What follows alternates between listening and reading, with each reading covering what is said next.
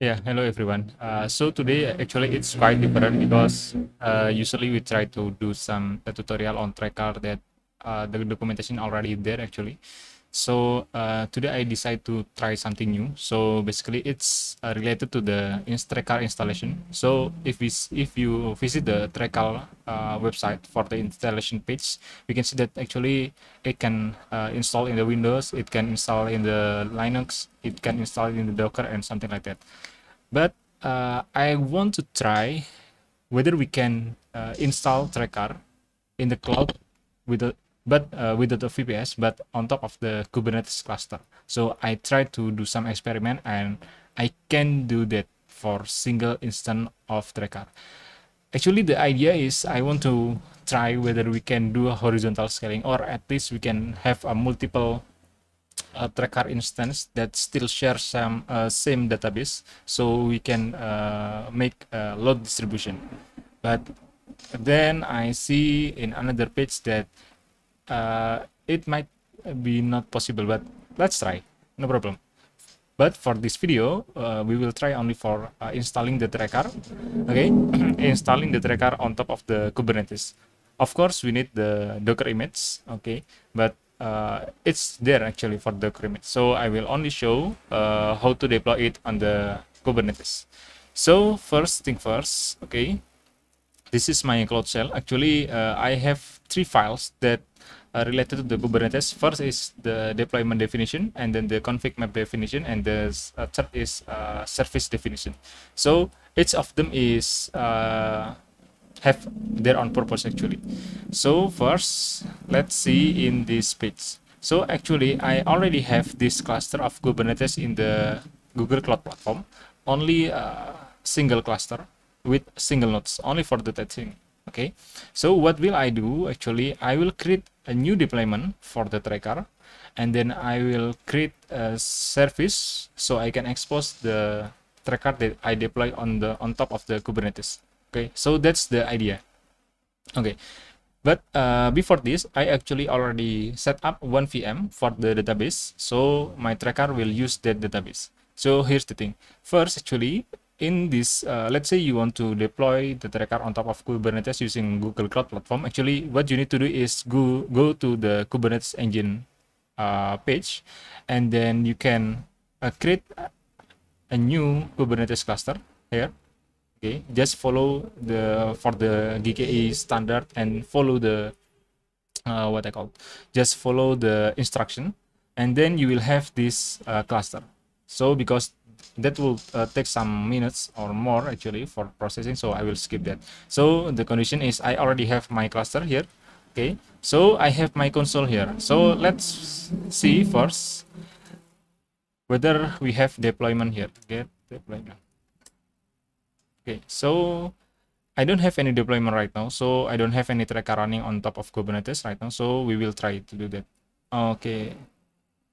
Oh, first, I forgot. Let's connect to the Kubernetes first. Okay.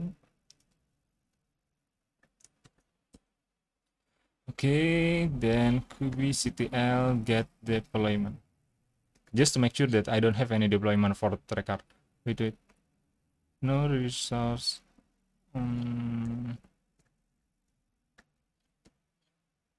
Traccar. Okay, I think I don't have anything. Let's see. kubectl get pods. Okay, nothing also. So I already prepared the script. So this is the Traccar folder that I have.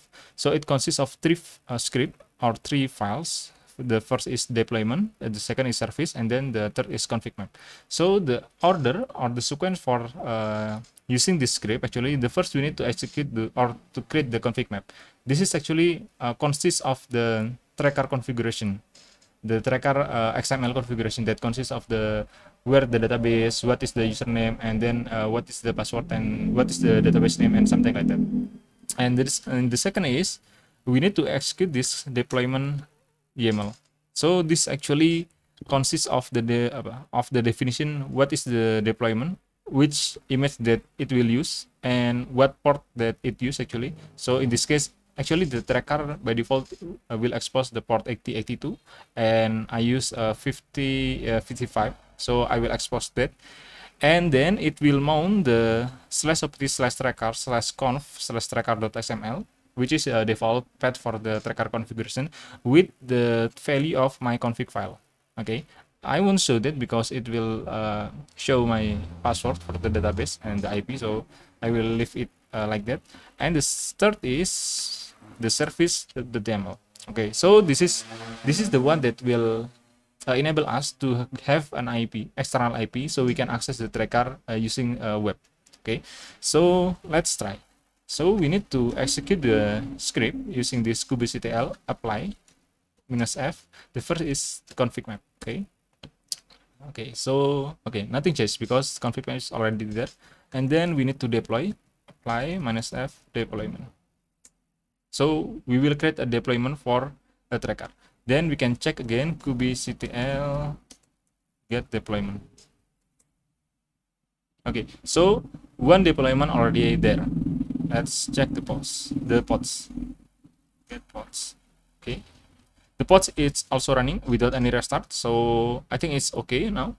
And then we need to expose the service, because right now if we get the service something like this, actually okay, we don't have the external IP, right? So the service or the tracker container that running, the pod that already running, actually cannot accessible from the internet.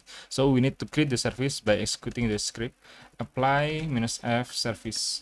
So it will create a IP, load balancer IP, so we can use that for accessing the tracker. Okay, that's so simple actually. So if you choose to use another platform like Azure or AWS, actually you just need these three files. Okay, we can discuss later if you want to do these three. I can share. And let's check again. Sorry, get service. Okay, so we can see here that actually the tracker is on process now, so it's publishing the service. So we can see that for the external IP it's pending right now, so we can wait for a while.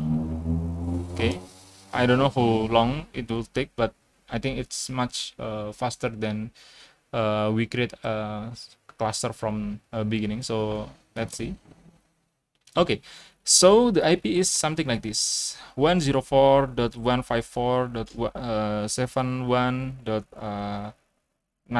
So this is the IP, right? So using this IP, actually we can access the tracker with the default configuration, okay, except the database, because the database we already use the database that I set up before. So we just need to copy this and access it in the browser. Okay, because it's HTTP connection. Okay, we can see that this is the login page. The default is still same, admin, and let's remember. Okay, and then login. Oh wait, I think, let's see why it's happened. Incorrect email address. Let's see. Okay, so the tracker already there. Oh, okay.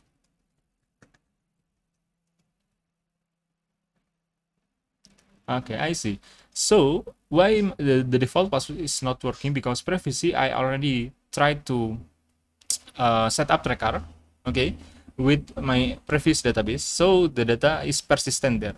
That's why when I create another deployment for the Traccar with same database, the data is still there, the configuration is still there. This is also my what I call my device here. So let's see. Okay, so let's see whether I can make this active.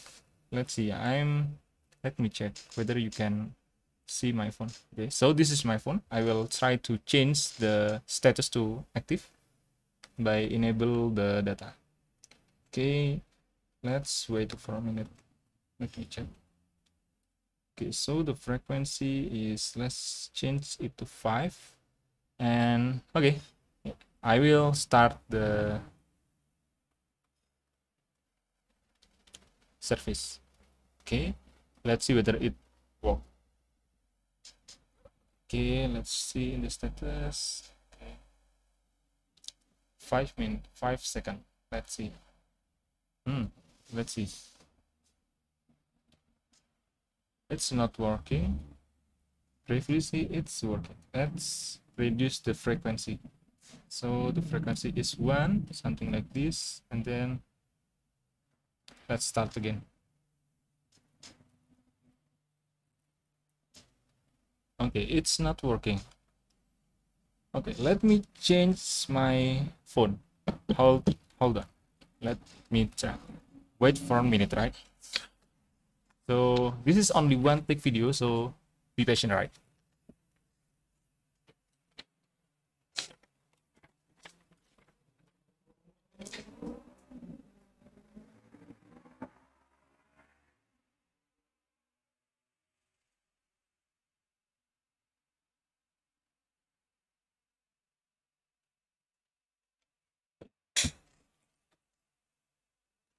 Hello.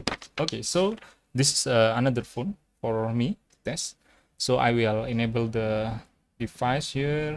So okay, let's start. Let's check.